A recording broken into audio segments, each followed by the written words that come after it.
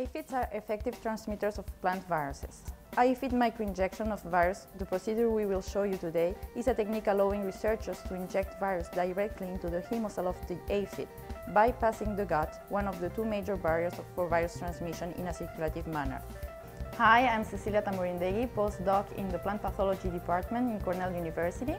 Today I'm going to show you how to inject virus into the aphid hemocoel, virus that can then be transmitted to different plant species. For example, this physalis plant is infected with PLRV, potato leaf roll virus. You can see the difference between a healthy and an infected plant. The most notable symptom is the intervenal chlorosis. PLRV is a luteovirus that is carried by aphids in their hemolymph, the insect equivalent of mammalian blood. When an uninfected aphid feeds on an infected plant, it contracts the virus through the plant phloem, which you can see here. Once ingested, the virus must pass from the insect gut to the hemolymph and then must pass through the salivary gland in order to be transmitted back to the physalis plant. An aphid may take many viruses when feeding on a physalis plant. However, only a small fraction will pass through the gut and salivary gland, the two main barriers for transmission, to infect more plants. To test if an aphid is able to vector a virus, we feed the aphids on infected tissue for 2 days. Then we allow it to feed in a healthy plant for 5 days. The plant is then fumigated, and after 3 weeks, we start searching for symptoms. When we find an aphid that cannot vector a virus, we can assess which of the two barriers is stopping the virus using the microinjection procedure, which I'm going to show you today. In this procedure, the virus is injected directly into the hemocoel, thereby bypassing the gut transmission barrier. So let's get started, and I'm going to show you how to microinject some aphids.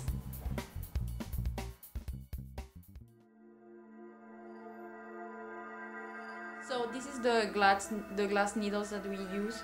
We pull down glass needles from these glass tubes using a puller. So this is the microinjector. To do the microinjection of a virus, I'm going to start putting the needle into the needle holder. So I've just put the needle and I'm put it in place.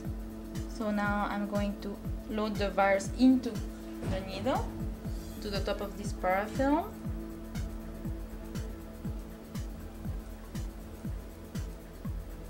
Now we need to position the aphid for microinjection.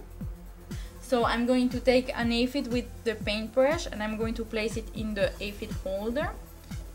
Ideally, I'm going to try to place the back of the aphid against the holder so I can have access to the abdominal part of the aphid.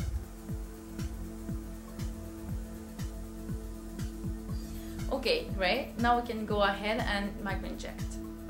Okay, now I'm going to position the needle and I'm going to bring it closer to the aphid. So now I'm going to bring the needle into contact with the aphid to pierce the exoskeleton. The best thing is to try to pierce in between the segment at the base of the legs. So I'm going to inject now.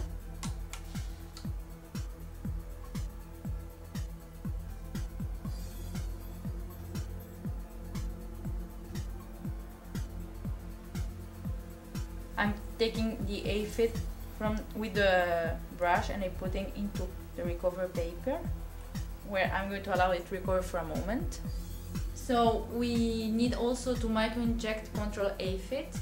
This control microinjection is done only with the buffer, without the virus. The buffer that we use is 0.1 molar phosphate buffer, pH 7.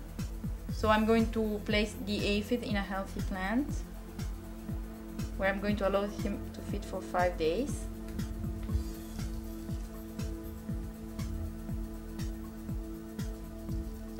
After, I'm going to fumigate the plant and wait for symptoms development. After microinjection of the double-stranded RNA, during a week, each day, the level of expression of the target gene is measured in the aphids.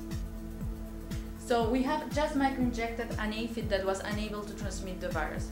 If after the microinjection, the aphid is able to transmit the virus, it will mean that this aphid had a gut barrier that was blocking the virus. If, on the other hand, there's no symptoms development, it will mean that this aphid has a strong salivary gland barrier.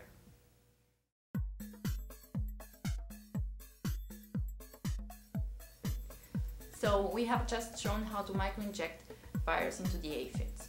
This same procedure is used to microinject double-stranded RNA into the aphids to perform RNAi interference, which is an interesting technique to help studying gene function in aphids.